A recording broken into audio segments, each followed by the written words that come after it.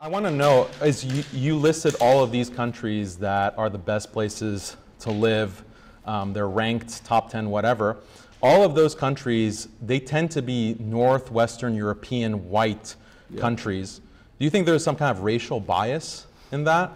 South Korea and what was it, Japan, and there was another East Asian country in there, and I can't remember which one it was. Was it South Vietnam? Taiwan. I didn't say all of them were European, yeah, but the majority are. Is there a bias? There was an imbalance. Do you think that's racist? I don't know.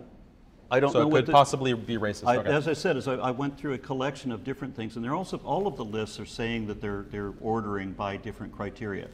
I don't know what everybody's criteria is in every case. I thought that the best way to do that would be to take a collection of lists and see who fares on everybody's list. But shouldn't it make us wonder that, you know, all of the best places to live happen to be white? I don't know, again, what the criteria, what everyone's criteria is. You don't need to know the criteria. You can look at the results. I think it would be strange to say that a group of lists that include Asian countries are necessarily racist. Do they? There are no African countries. If I'm doing a collection of different lists, and these are the criteria that they're listing is for economic opportunity or what have you, for all of these different things. While I looked and said, there's, you know, these European countries show up an awful lot here. Either Europe is the best place to live, or every one of these people are lying and they're racist. So white countries are the best places to live. I said Europe. Right, we're playing risk now, and so we're going to pick a continent. But they're white. These European countries are white. Yes. There are no African countries on the list. There are no South American countries on the list. Yeah, so, and we understand. We don't need to know the criteria. Like if we can see a predominantly white group of CEOs, they're all white. There is not a single African or a single woman or a single whatever on that group. Wouldn't you say that that is not representative of the human race? I recognize that there's a possibility there, but it seems extreme to think that all of these different people who are citing different criteria are all actually racist, and that the reason that the criteria that they're citing don't actually apply. I think it's a little bit paranoid to say that every one of these lists are racist, that all of these people compiling these lists Well, they're racist. Certainly not representative of the human race. The thing is that your criticism of Islam, criticism of Islam doesn't really, you're saying all these Muslim countries rank at the bottom, but there are plenty of African countries that are not Muslim, Latin American countries, Eastern European countries, East Asian countries that also rank very low. They're also, many of them are secular. Some of them have a lot of atheism actually because of the history of communism in Asia, for example, and they rank very low. It's not because of Islam or even theism.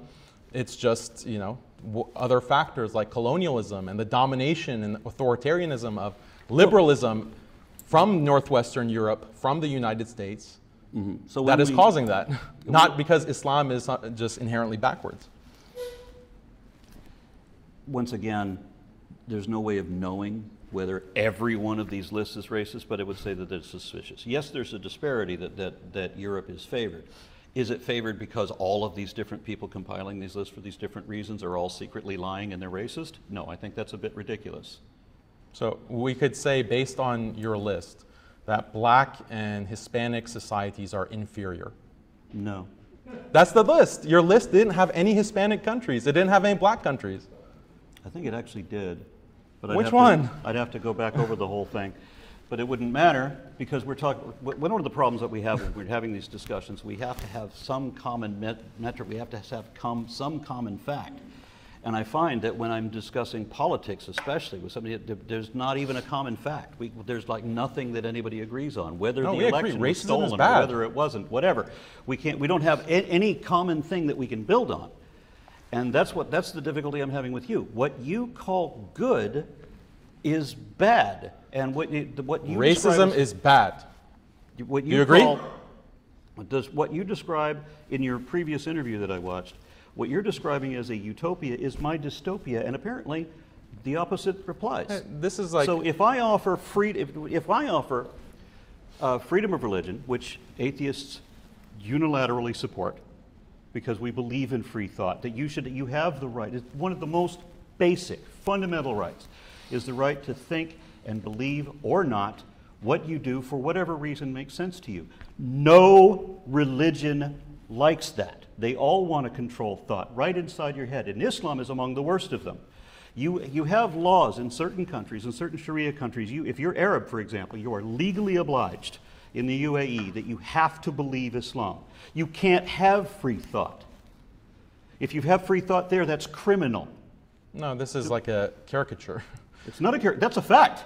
Okay, so all governments restrict certain forms of speech and certain forms of investigation. But we're talking about thought and belief. Even thought, you can't express certain thoughts, you can't express certain ideas. Every country, every society restricts thought. Read Stanley Fish. There's not. Okay, let me finish. I let you speak. Let me finish my point. Read Stanley Fish, philosopher, eminent philosopher, his book, There Is No Such Thing as Free Speech, and it's a good thing too. Every society has to regulate expression and thought in order to preserve that community. So even if you go on social media and Facebook, they have what? Community guidelines. If you violate those community guidelines, you will get banned, you will get punished. Why? Because you are disturbing the fabric of the community. That's the logic of it. That justifies you being banned. Presumably, you don't have a problem with that kind of banning, or you don't have a problem with the fact that you can't go around and shout the N-word at everyone that you see. Presumably, that kind of speech should be restricted. Or are you an absolute free speeches, in favor of absolute free speech, and even that kind of expression should be allowed in society? The reason that those countries are at the bottom of these lists is because they have been the victims. Let me answer your question, please. Let me answer your question. The reason that those countries are at the bottom of the list is because they're victims of the humanist, liberal, secular, colonial powers, neo-imperial powers that have dominated them for the past 250 years. That is the explanation. The challenge was to Aron, because his claim was that these countries are the best because they are secular. Well, guess what? There are plenty of African countries that are secular. There are plenty of South American, Eastern European countries that are secular, but they're at the bottom tier. Secularism apparently didn't help them get to the level of prosperity that we find in America and Europe. What is the explanation for that? Aron had no explanation, and he fumbled when I asked him if it's racist to consider that all the best societies to live in are these white European countries. He didn't have an answer to that, but that was a problem for his view, not my view. Yeah, the explanation that I gave that. Yeah, I did answer your question. I say, yes, it is because of imperialism. Yes, it is because of colonialism. Does that make the list racist? Yes, because imperialism is racist. Imperialism dominated non-whites. Imperialism and colonialism is racist. Yes, bingo, you got it. So Asadullah, I want to ask you this question. When an atheist says, Islam is not good at science, therefore Islam's wrong, there's something inherently wrong with Islam, at this current moment because we haven't won so many Nobel Prizes, how would you respond to that? Well, I mean, first you have to admit the obvious is that in terms of our scientific productivity, in terms of our ingenuity, of course, we're falling behind quite substantially compared to the rest of the world. However, the most holistic answer, the most appropriate answer here would be that, in the 1400 years of our history, we're still in a relatively new era. Mm-hmm. This is not like this has been going on for the past 1400 years. This has been only maybe 100 years or so since we've been this behind. And comparatively, Western civilization as we know it today is still a baby in comparison. So I guess you're going through their golden age.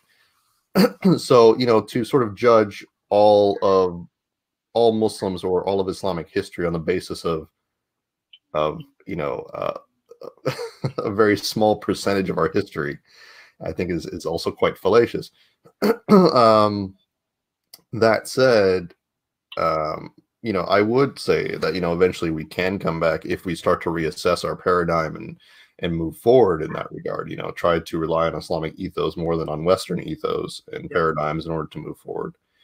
And then eventually, inshallah, you know, we'll get there, because all civilizations fluctuate in terms of their power, in terms of their material wealth and progress. So, you know, it is probably just a matter of time that the powers will shift.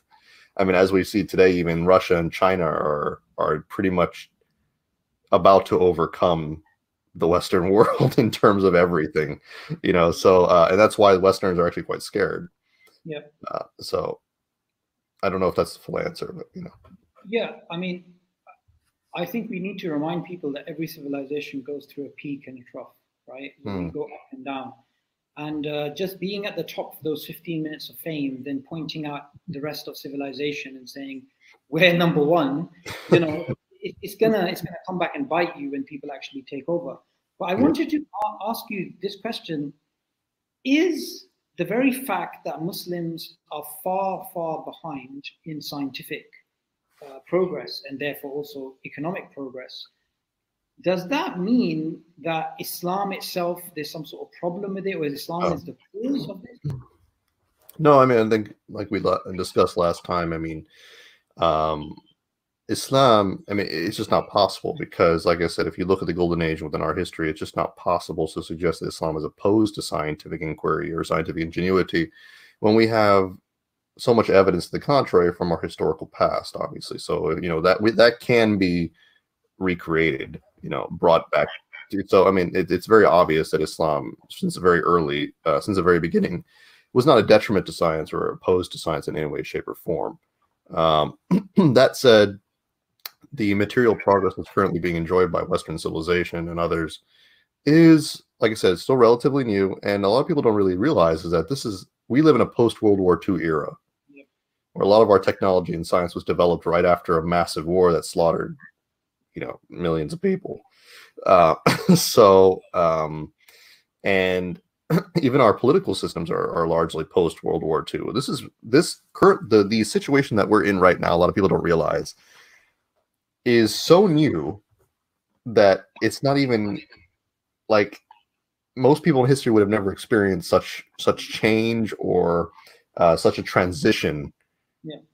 And a lot of people take it for granted. They assume like the world's been like this for the past like 1,000 years or something. Like they think, oh, this has been the way the world is now is exactly how it was, you know, when my ancestors were, or somewhere during the Enlightenment or something. You know, it's like people have this very strange perception of how things are. So, but it's like been less than 100 years since World War II. So, I'm on mute. Okay, also, you mentioned obviously World War II, and most of our technology was developed post World War II and the after effects of that, and then the Cold War. But this whole idea that if a civilization is good at science, therefore that civilization is somehow morally superior. Oh. I mean, look at the Nazis. The Nazis were probably the most advanced, if not one of the most advanced at one particular time in the late 30s. And they developed, I mean, Operation Paperclip, which some people may be aware of, after World War II, where Russian and Soviet and Americans went in there to try and grab the Nazi scientists because they're so brilliant. So jet technology, V2 rockets, all this type of stuff was developed by them. And a lot of people don't recognize that, you know, if you're going to use that argument, its logical conclusion is Nazism must have been a good thing because they're so good at science. I agree with that assessment. You know, that is a very good example. A lot of civilizations in the past as well have, you know, been more technologically advanced, but did not necessitate that they were more civilized or somehow better civilizations overall, because a civilization is not simply defined by its material or its technological wealth or progress. It's also defined by its moral output and things like this. And, you know, like you just mentioned, Nazis, you know, a lot of people don't realize this either. The Nazis were very close to they could have gotten the bomb before the United States. And if they did, this would not be the same world right now. You know, if Hitler would have been more focused on building jets than killing Jews, Germany would be ruling the world right now. Let me just put it that way. People don't realize.